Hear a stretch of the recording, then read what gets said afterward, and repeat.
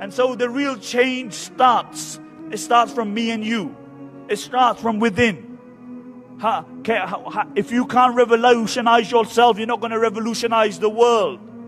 There's a beautiful example of a man who comes home. And he says, and this young toddler child wants to play with him. He's a young child.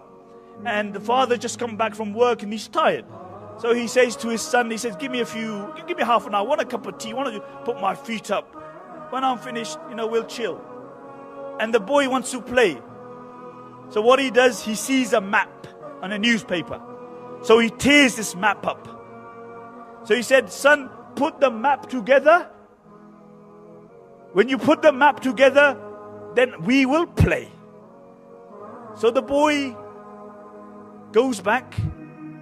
Within a few minutes, the father thinks he's got half an hour, he'll have a cup of tea and he'll relax. Within half an hour, the boy's back and he's put everything together. And the father's shocked. He said, my son must be a genius. He did it so quickly. So he said, son, how did you do it so quickly? So the son turned it around.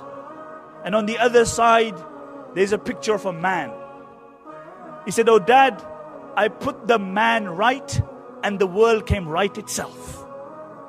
I put the man right and the world came right itself.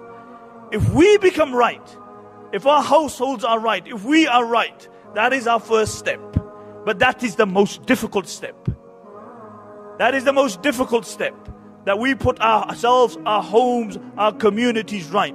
And when you do that, and when you have that connection with Allah subhanahu wa ta'ala, then many things which are difficult become easy. Because Allah inspires you.